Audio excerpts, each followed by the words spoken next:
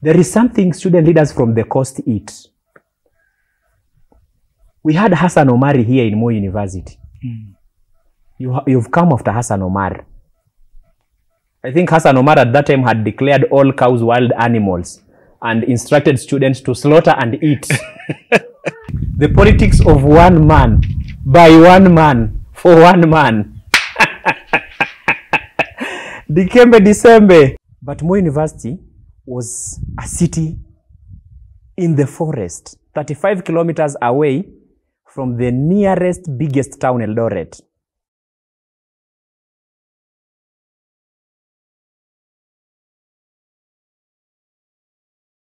We had the Dean of Students, who is considered by most students and student leaders as some witty guy. David Mureithi, Dean Mureithi. There was only one dean in Moi University. There will only be one dean in Moi University. There will never be another dean in Moi University. I know the dean, David Mureithi, left. He was a convergence of so many talents in one person. Why so? I like Dean Mureithi, though I differ with him sharply. He will even tell me, Chairman, there is something student leaders from the coast eat. We had Hassan Omar here in Moi University. You've come after Hassan Omar. I think Hassan Omar at that time had declared all cows wild animals and instructed students to slaughter and eat. Then he reminded me, we had Mwamburi Mwang'ombe. Now this one comes from your tribe, Taita. Radical. And he would talk to me about the essence of leadership from very many perspectives. He will tell me, first and foremost, a leader is to help people cross whatever bridge. In that case, for us, let students graduate and so forth. Let there be peace. He will even tell me about, for every entry, there is an exit. When you are entering something, did you think about the exit strategy? Did you think? Now you have called that morning when I had summoned the entire university to address down of the chief security officer. At that time, summoned all the university leaders present to tell comrades why people are being hacked. Dean Mureithi was whispering me, Chairman, have you thought about exit plan? What if it goes nasty? Always think of exit. But Dean Mureithi managed students with rare wit. I don't even think it came from his many years in the university, no. That man should be documented. It's a talent, perhaps God-given. He is some sort of Messi, some sort of Lionel Messi in you know, administering student leaders. Dean Mureithi knew how to create and thwart discord. He knew where to plant a splinter opinion and where to plant a counter in the student leadership and even in the students. Because the university is a corporate. There are so many competing interests. Lecturers, university administration, villagers, workers of the university, students with their tribes and religions and genders and age groups and everything. Mureithi somehow knew the ringleaders of every group, and he knew how to speak to them. Mureithi was great. Dean Mureithi was great. I differed with him, but I liked him. I differed with him on some things. Of course, given my age then, I was boiling with the hot blood of youth. Hubris of a politician who has just discovered the apex of what it can mean to be a student leader, chairman of a big university. But Mureithi will teach me, Chairman, sometimes you compromise, sometimes you cooperate, sometimes you avoid.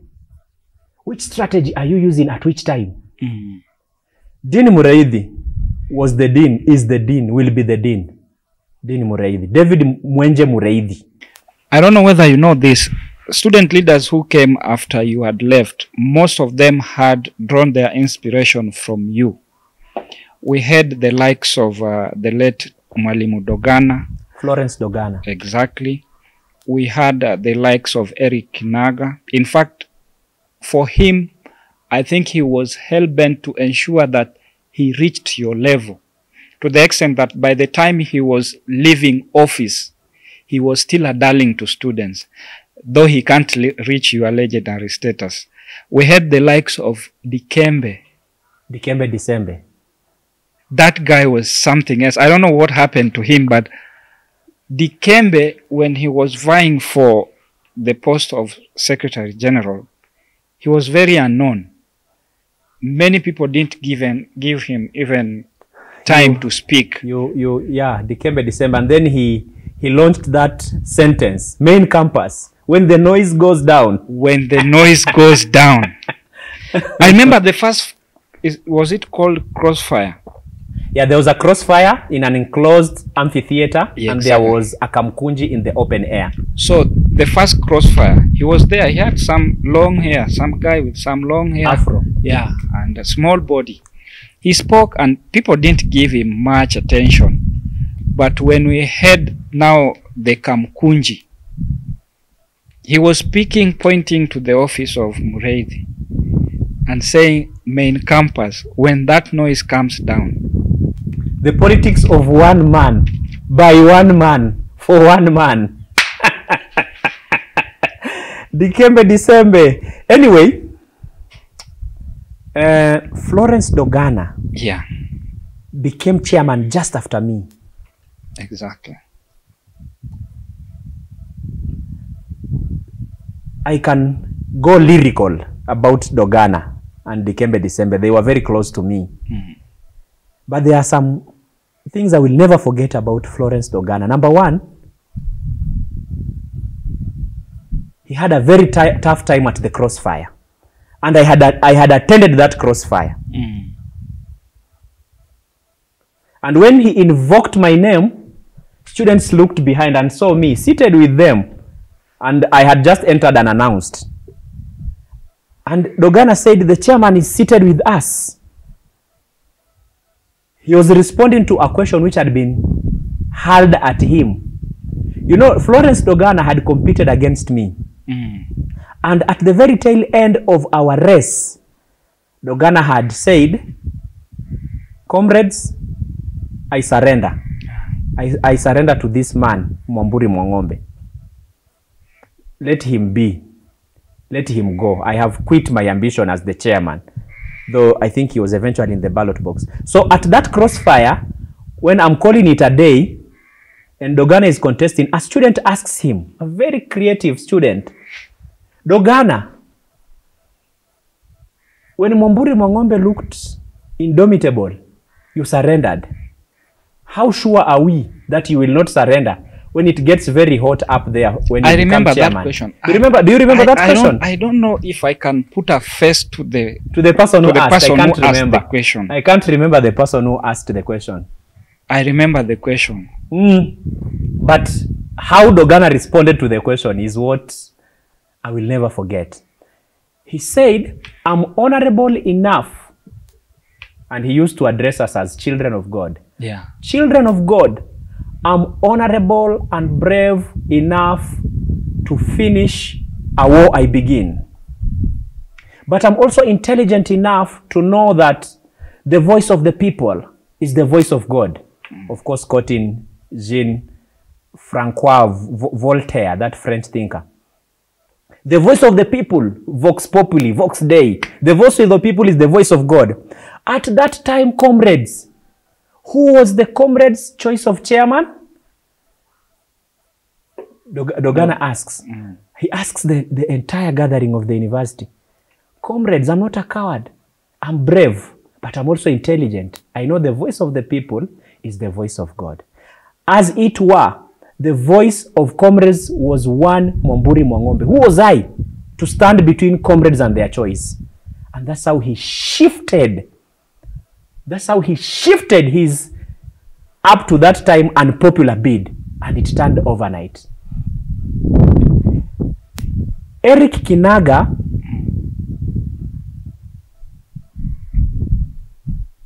is one of the student leaders I will never forget. Though a bit far from my time, I remember him for a number of episodes to quote two. He spoke during the inauguration of first years, the Vice Chancellor's inauguration. Professor Richard Mibei that time, who spoke on behalf of all first years of Moi University, Eric Kinaga. But after that, he would ask me, he would visit me, we will sit with him in between the hostels. At times, we would sit between hostel H and J. At times, we will sit between F and E. At times, between B and A. At times, at the, anywhere in Moi University. And he will tell me that he's impressed by my philosophy of leadership, that power is on the ground with the people down there. So I think that's how Kinaga, of course, by choice, became a darling of students. And years later, after I'd left university, I would get wind of Kinaga is that student leader who has never fallen out with students. They wish he could contest again. And I'm proud of such. Mm-hmm. But everybody to his elements. There's Florence Dogana, rest in peace. A person whose potential was a mystery. And I believe he has gone silent with a lot. Yeah. So I don't know whether you heard of this. Immediately you people left and Dogana's reign came to an end. There's a lot that came in, and at that time we had a grand coalition of student leaders. Did you hear about that? Where we had the likes of George Bush and Boit. Kipsaro Arap Boit. Yes. Kipsaro Arap Boit is one of my favorites after I left campus. Perhaps for the simple reason that he used to consult me a lot. He used to tell me, when I never believed, he used to tell me, chairman, I'll become a chairman like you. And then he will ask me, Kipsaro Boit is very swift in relationships and eloquent at expression. Mm. I would point to his abilities and assure him that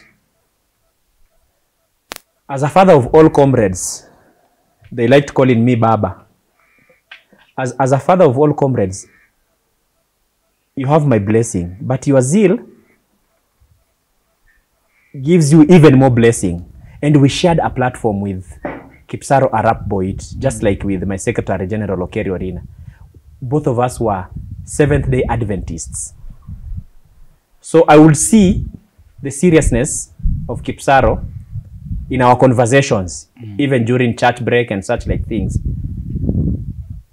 And I'm told that when we left, I think it was the third generation of leadership after mine. Yeah. I think, Mwamburi's regime, then Dogana, then Kipsaro's and so forth. Yeah. I'm told that the animosity had become so high between two of my favorites again, people I had left at, at cradle, at toddler stage of campus politics. Bush, economist Bush, yes, George Bush, yeah, and Kipsaro. I'm told it was a neck-to-neck battle. And again, I think it must be Muraidi's wit, which I really don't, I'm not privy to what happened, but I know that ground coalition government where there was a prime something and the chairman. Yeah. Kipsaro Arap Boit having been declared the chairman, but Bush and his team, also forced it, and there were claims of election rigging and so forth. I really don't know whether there was such a thing because I had left campus then. Yeah. But I heard that. And I think those times of Kina Celeb Kenga, the student leader Celeb Kenga, you knew him? Yeah. The times of Bush,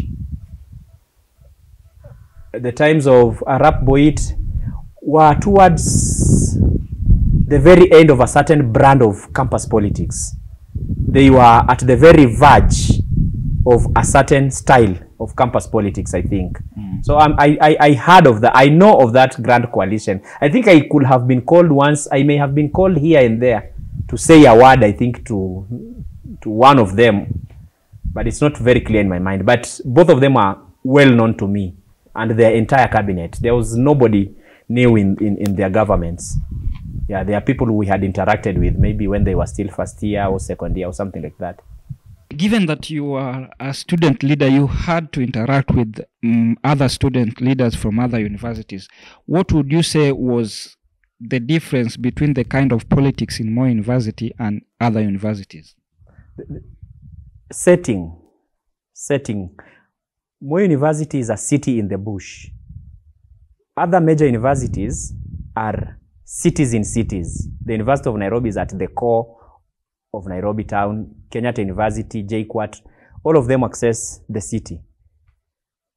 But Moi University was a city in the forest, 35 kilometers away from the nearest biggest town, Eldoret. And that was therefore a laboratory for ideology. Because those who studied there, I'm a bit biased, must have busied themselves with books. And you may want to call the politics of Moi University organic, because it attracted ideologues. It attracted people with either unique abilities or an interesting urge, like I had. It attracted very eloquent people, like the late Dogana, my friend Okeri Orina, who was the Secretary General, very eloquent people, very flamboyant and fluent with words. It also attracted people who may not have been as eloquent, but whose push was as large as the eloquence. And so that type of a setting predisposed or conditioned the politics of Moi to ideology. And I consider student leadership in Moi University harrowing and unique compared to these other university leaderships, which were privy to cities and privy to politicians. Our time, there were rumors of people being sponsored by major politicians of the country when I contested, but I never got support from any politician. But we know that it has been said student leaders in universities around cities easily attract money from politicians. And I think that is one serious point of departure between campus politics in Moi vis-a-vis other universities. And as you've said elsewhere, the politics of Moi University were organic. People listened to ideas. And that's how Mwamburi Mwang'ombe at Aita, a very small tribe in the coast, would defeat candidates who thought they could ride on money and large tribes. That's how likes of Florence Dogana could, at the very last minute, twist the entire university with the pinch of his eloquence, with the substance of his argument. That's how likes of Mungulu Dikembe, as he calls himself nowadays, but we knew him as Dikembe Disembe. With one statement, he threw the entire university to a frenzy. When the noise goes down, main campus, when the noise goes down, that's when we will end the politics of one man by one man for one man, at that time pointing at the office of the Dean of Students. Yeah. So I think that's the difference of the university, of Moi University's politics and other universities. There was no much influence from without. We were not mesmerized by the pleasures of the city. What drove us was the instinct of a fighter, of a soldier, striving against a very harsh and cold environment that adorned the, Moi and its vicinity. Ideology, organic setting, that's what set apart our politics from politics. My friends, Akinababu, we know that time he was the chairman, University of Nairobi. My friend from Kenyatta University that time was, forgotten, I've started forgetting some names. But that was the difference, yeah. We were soldiers from a bush, and we fought with valor, yeah. The current crop of leaders in universities are somehow different because the university politics has changed. Universities somehow have come up with ways of controlling the student unions. Currently, I understand for leaders to be elected, they are elected through delegates who are selected by students. So students do not vote directly. What is your opinion in this kind of leadership? I don't like it. I like crude power, the direct vote, direct mandate. All sovereign power belongs to the people. That's the entry to our constitution. All sovereign power belongs to the people, and they can exercise these powers in two ways, either directly or through their representatives to whom they delegate this power. And so I consider that type of, leadership, I don't think whether it's weak, but it's too different and alien to me. I would not prefer it during my time. I would want it crude, bare knuckles. Go and harvest the vote from the ground, because power is on the ground. But I know the world is mutating.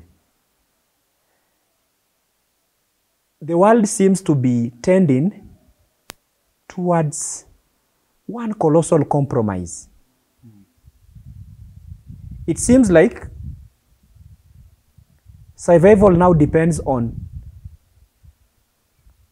ability to adapt to newness. You can no longer be very pronounced on either ends. You need some sort of a compromise, a mutation, as I've called it.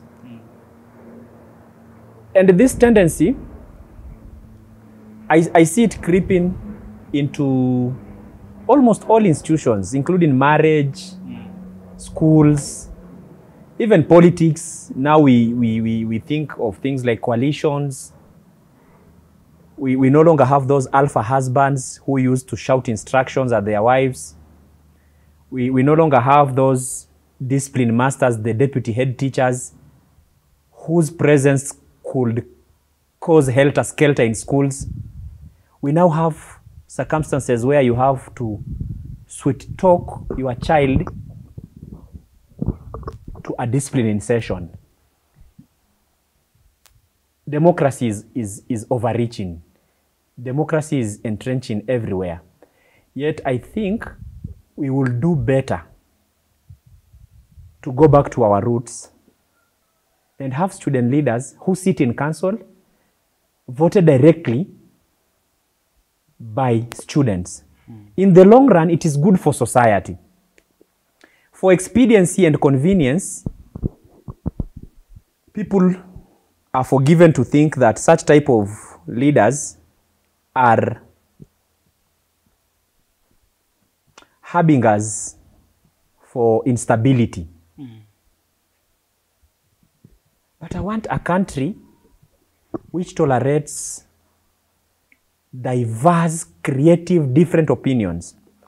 This eventually unravels as something which is really, really good for family, for governance, for the corporate world, for everything. We want people who can speak their opinions.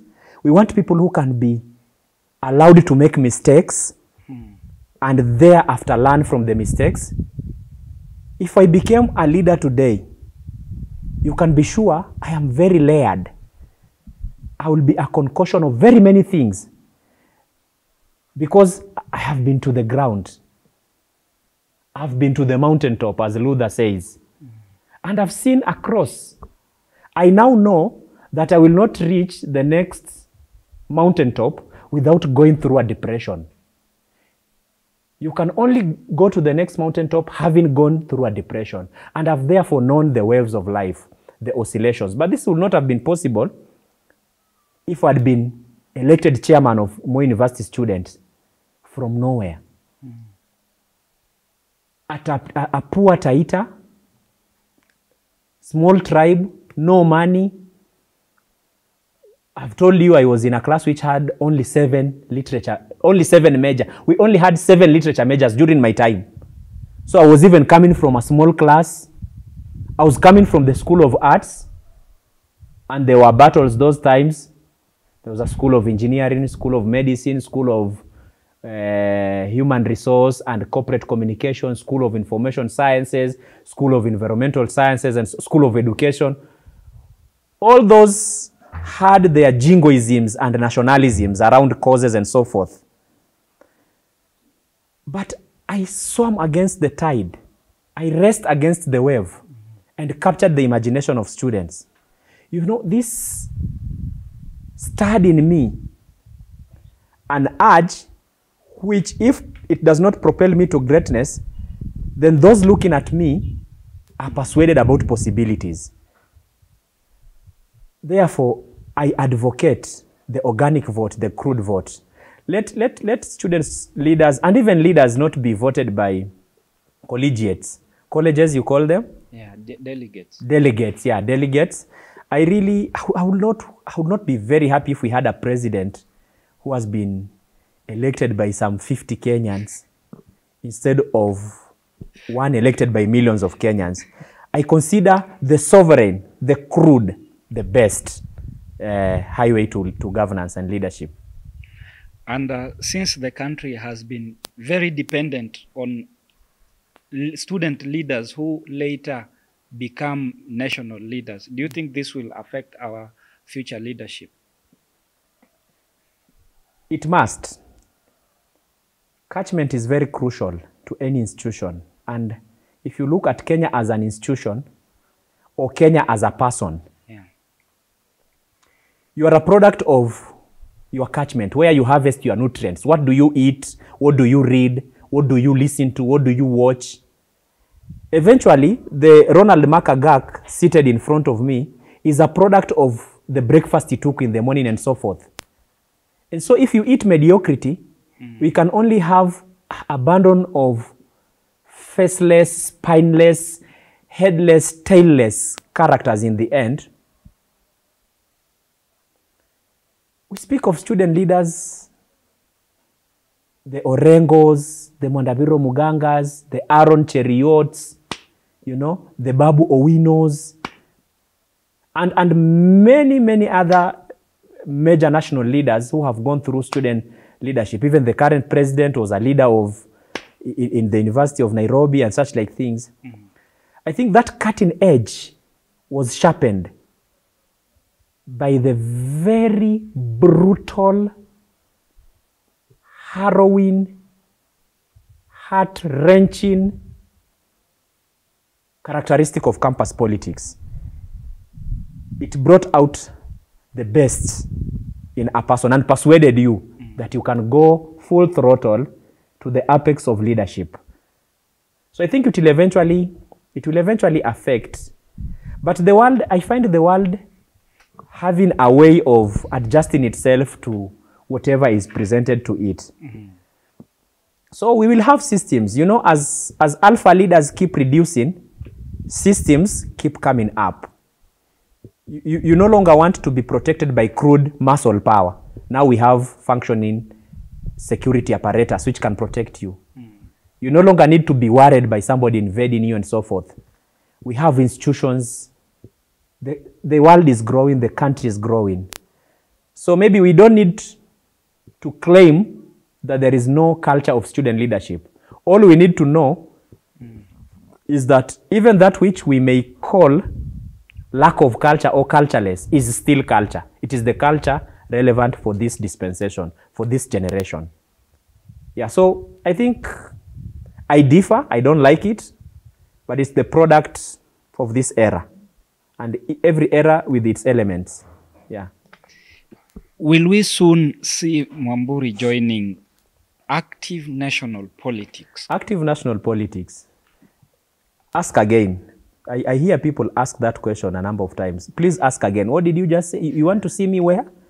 I'm asking, will I ever see Mwamburi being either the MP of his constituency or an MP in one of the major cities in Kenya? Fate. I don't know where the arc of fate will bend me towards, but I'm loyal to whatever tides come in my way. It's expected of me to have become a politician already. You know, I've invoked names of schoolmates, classmates, fellow literati like Aaron Cheruiyot, you know, the current senator of Kericho, a top politician in the country. Have Babu Owino. We have my friend from Chepalungu. We call him Mandazi. He's now an MP of Chepalungu. We have very many people who have joined national politics. But I think I'm a victim of my circumstances. I come from a very poor family. I could be one of the very few meaningfully employed Taitas in my village.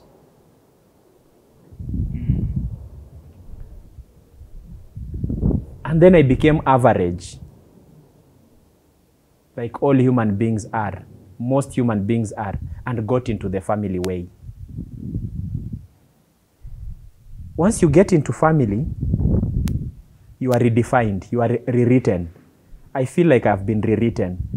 I'm not sure I'll be a politician anytime soon because I'm obsessed with the daily bread of my daughters. My daughters Mkabesu wants to eat. The second born Mkabili wants school fees. The third born Machocho wants a pair of shoes. I think these existentialist realities are my Achilles heel. They have somehow exposed me to an ordinary life, the beaten path. I can no longer dare the unbeaten path. As a parent, I want the certain, the known. But who knows? People like you are likely to tempt me because I keep hearing many characters tell me, what are you waiting for? Don't you think you are just scared because whatever you're saying, these kids can still get this if you get into politics? And moreover, the friends that you've mentioned also got into politics and they have families. You've defeated me there. You've really defeated me. I think there's no excuse. There's no excuse. Perhaps what you could ask is whether I am best only at politics. Maybe I'm good elsewhere. Though I'm very known for being a legendary student leader, by the way, Moi University owes me a street. Moi University owes me a street. Without doubt. The night I fought with Peter Mashoka, that street was named Mwamburi Street. I should find a way of visiting Moi University and seeing whether they have put a placard called Mwamburi Street. But that notwithstanding, I'm good. I know I can be very good at politics, expression, because of my messianic tendencies, arbitrating and being the bridge amidst children of God, as the late Dogana used to call us.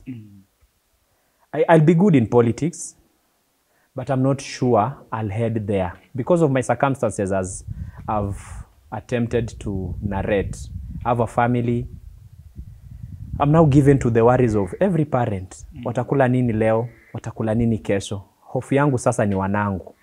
Isitoshe wanangu wa kike. Wewe unajua uhusiano wa mabinti na baba zao.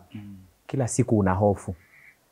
Nikijiingiza kwa yale mawimbi ya siasa ambayo hayatabiriki itakuwaje? But as you've said, I have friends who got into politics. Now let's keep praying. The Lord will guide us. Yeah, the Lord will guide us, surely. If you see me in politics, please know that's my field. If you see me elsewhere, it could also be my unknown field. Yeah. What is your last word to aspiring student leaders? Student leadership is a date with the devil. It is slippery and lonely. And even messy, to quote one of our prominent leaders. You are put at a crossroads, at a junction of things. You are a student, number one.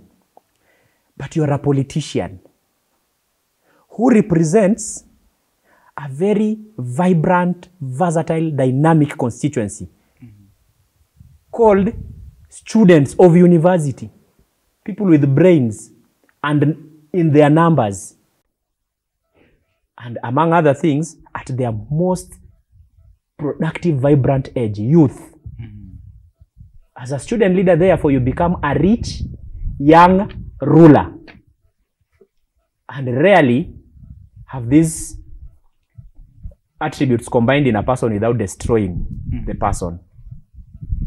You are also being pressed by other interests, university top management, who always think you're a mad person, hell-bent at closing the university, destroying infrastructure. You are like a spirit in tatters, given to all forces and winds as a student leader.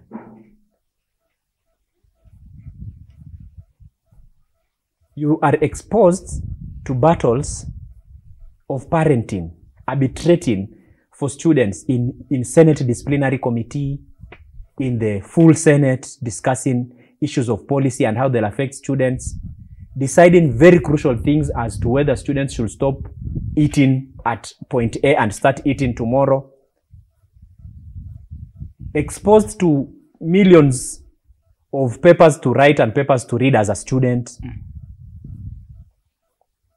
My advice to aspiring student leaders is let them gauge their mettle. Let them be sure of their persuasion.